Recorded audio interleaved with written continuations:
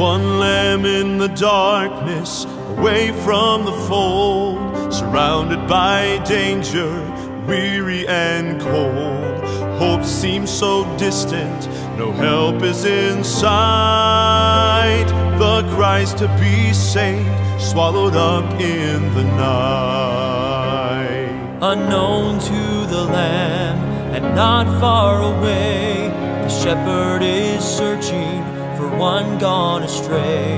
He longs for the moment to find his lost lamb and carry him back to the fold once again.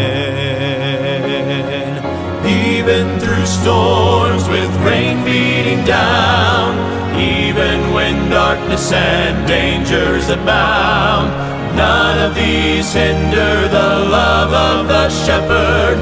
He'll stop at nothing to rescue one wanderer. There is no valley the shepherd won't cross, no matter the distance or cost. However hopeless, however lost.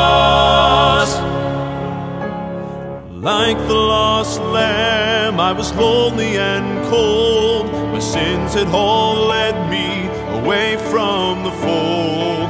Hope seemed so distant, no help was in sight. My cries to be saved, swallowed up in the night.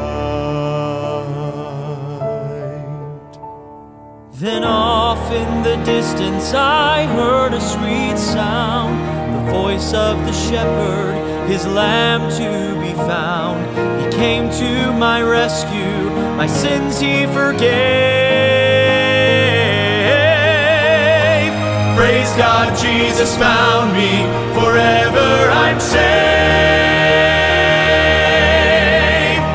He saved me, yes, even through storms with rain beating down, even when darkness and dangers abound. None of these hinder the love of the shepherd. He'll stop at nothing to rescue one wanderer. There is no valley the shepherd won't cross, no matter the distance or cost. However hopeless,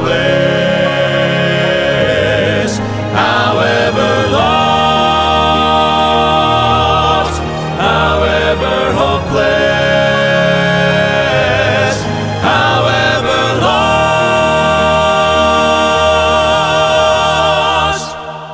Even through storms with rain beating down, even when darkness and dangers abound, none of these hinder the love of the shepherd.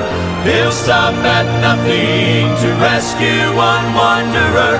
There is no valley the shepherd won't cross, no matter the distance or cost. However hopeless, however lost, however hopeless, however lost, the Savior is seeking, no matter the cost. Come now to Jesus.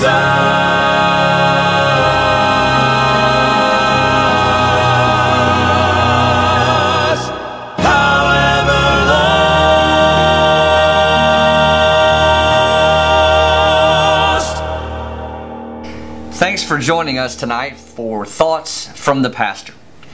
We look forward to seeing you this Sunday, May 17th, at our drive-in service.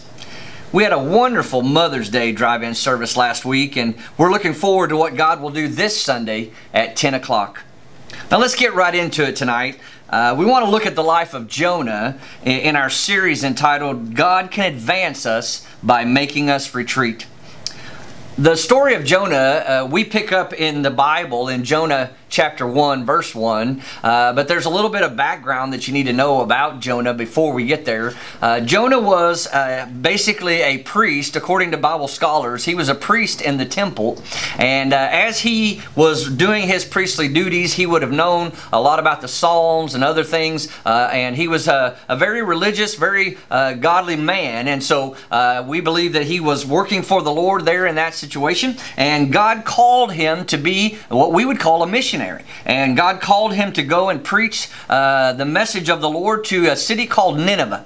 And through chapter 1, we find, and you know the story of Nineveh's life, or of Jonah's life, and how that he was called to go to Nineveh. He didn't want to, and he ran from the presence of the Lord. He was going to go in the exact opposite direction, so he went down to a port and basically at Joppa picked up a ticket to get on a ship and to go the opposite direction of what God had called him to do. And you know the story. As he gets on the ship, they begin to set sail for Tarshish, and God sends a great storm out in the middle of the ocean where they're at. And it seems that Jonah is not worried about it. He's asleep in there on the ship, and all the rest of the sailors are running around frantically trying to figure out what's going on, and they're pitching things off of the side and praying and just clamoring to their God. And here the ship captain comes down to Jonah where he's at and says, "Hey, what are you doing? You're in here sleeping. What's going on?" And they kind of grabbed Jonah up out of there and began to question him and began to ask him where he's from and what God he serves. And Jonah just kind of gives the whole thing up and tells them that he is running from the one true God, Jehovah, and that God has sent this storm, and the only way they're going to be able to calm the storm is to throw him overboard. Well, sailors are not really that excited about throwing people overboard out into the ocean, and so they kind of balked at that a little bit, and they began to cry out to Jehovah God and say, "Hey, we don't want to have this guy's blood on our hands. We don't want to be guilty of killing this guy." So they did decide to go ahead and throw him overboard. And as they throw him into the ocean, we pick up our story in Jonah chapter 1, verse 17. So join me there. Jonah chapter 1 in the Bible. Jonah chapter 1 and verse 17. The Bible says, "Now the Lord had prepared a great fish to swallow up Jonah. And Jonah was in the belly of the fish 3 days and 3 nights." Now, we're talking about the fact that God can advance us sometimes by making us retreat into isolation. And Jonah's isolation is very unique. It's not nearly as long when we talked about Moses and other people in the Bible in the Old Testament as we went through this series, but Moses was in the wilderness for 40 years, which is an extremely long amount of time, but he's basically living his life like most people would have. He had a family, he's taking care of sheep. Jonah's isolation is very brief, but it is super intense. He has found himself swallowed by a great fish, probably some type of whale, and he is in the belly of this great fish, in there with all of the stomach acid and all the things that a great fish would be swallowing.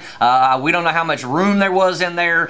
You know, I remember when I was a little kid, I always thought it would be cool to go in there in the laundromat and get in the washer and just go round and round like they did in the cartoons. And thank God you can't turn that on from the inside. If I could have been able to, I might have went round and round in there in the dishwasher or in the washer, and that would not have been good. But that's the way, basically, where Jonah's at right now. He finds himself in this whale's belly, and he's being tossed and turned, and the sickness and all the things. I don't want to get into all of it, but it's just a tremendously intense isolation that God has put him in. And we see in chapter 2, verse 1, that Jonah prayed unto the Lord his God out of the fish's belly, and said, "I cried by reason of mine affliction unto the Lord, and he heard me. Out of the belly of hell cried I, and thou heardest my voice." Now there you get the idea of what Jonah thinks about his time of isolation. Verse 3, "For thou hast cast me into the deep, in the midst of the seas, and the floods compassed me about. All thy billows and thy waves passed over me."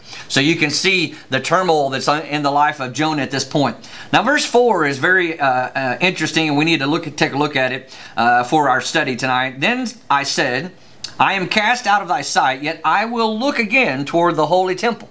So we find out that here in verse 4, as Jonah is recalling his prayer inside the fish, that basically Jonah refocuses himself in his moment of crisis, in his moment of isolation. He refocuses himself and his life on God. He begins to think back about the temple and about what God had told him to do, and maybe even went back in his mind to the days that he was working as a priest in the temple, and the fact that that day that God called him to go to Nineveh, and all these things are rolling back through his mind because he's got plenty of time to think.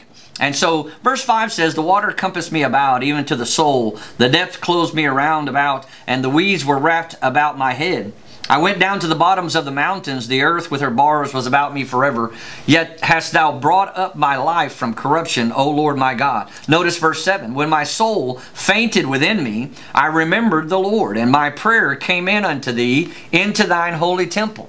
So we notice in verse 7 that a lot of times in our life, when everything is taken away and all of our schedules and our different events and entertainment and things that were a regular part of our life, when all that's stripped away, that God is able to become so much clearer to us, and we begin to focus in on God. And that's what Jonah did here in verse 7. Notice verse 8.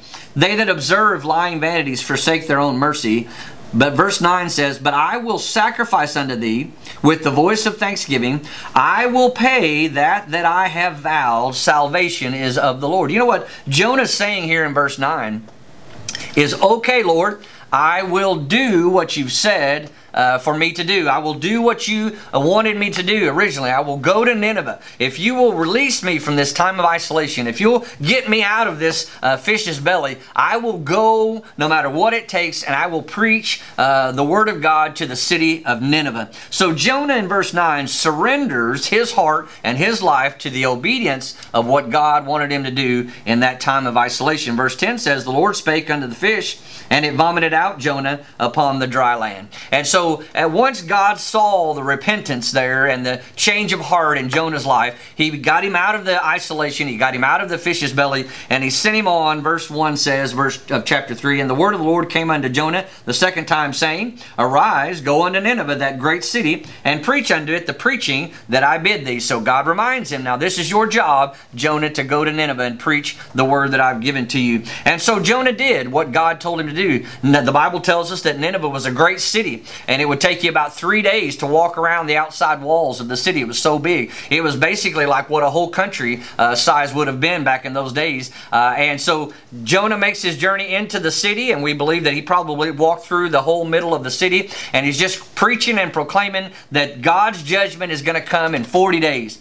And preaching wasn't extraordinary. He wasn't the greatest speaker in the world, and he didn't get up and preach some eloquent message. He just told them what God had told him to tell them. And basically everyone got so afraid of the judgment of God that they all began to repent. They began to put on sackcloth and ashes. They began to fast. They even called a fast for the animals and put the animals on with sackcloth and uncomfortable things that they did there, as you can see in chapter 3 and 4.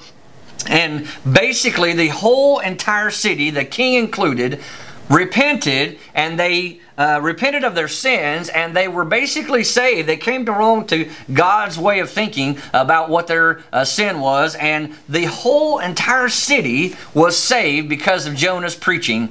And what a tremendous thing that this is in the life of Jonah and in the life of the city of Nineveh. Now, I want you to understand that this brings up a lot of questions for me, and I have a lot of questions about the time of our isolation and the coronavirus and what's going on in America and in the world. A couple questions that I've thought of is, will God remove the coronavirus from America? And if He does, how long will it take? Will He restore our economy to its past glory? Is He judging America for moving away from God? Are there 40 days in America left to repent, like in Nineveh's case? You know, these are questions that we don't have the answers to. But I do know that we, like Jonah, we need to repent of our lack of concern for the lost around us. In this time of isolation and retreat, God can advance us if we will repent of our attitude and our heart and our lack of compassion for those around us that do not know the Lord as their personal Savior. If we can repent of that and determine in our time of isolation that when we are able and however we are able, we are going to become the witness that God wants us to be. I know that if we can determine that in our heart and repent of what we have not done and what we have and the way that we have not received and done the call that God has put on our life to witness and to be a witness, if we can repent of that in this time of isolation, I know that God can certainly advance us, not only personally, but in our church. God could advance Grace and Bible Baptist Church if we would all decide and determine in our hearts that we're going to obey the call of the Lord to preach the gospel to those that do not know the Lord as their personal Savior. All of those around us, there are opportunities to email, there are opportunities to text, to call, to invite to our Facebook channel and to our YouTube channel and to the things that we're producing to see on TV and the services and the preaching of the gospel. Those things can be used as tools to invite your neighbors and your family and friends to those services. So I just want us to determine in this time of isolation that we're going to respond to the call that God has put on our life to preach the gospel to the lost. And if we'll do that, God can certainly advance us in this moment of retreat. I want to invite you back next week, next Wednesday night, to Thoughts from the Pastor.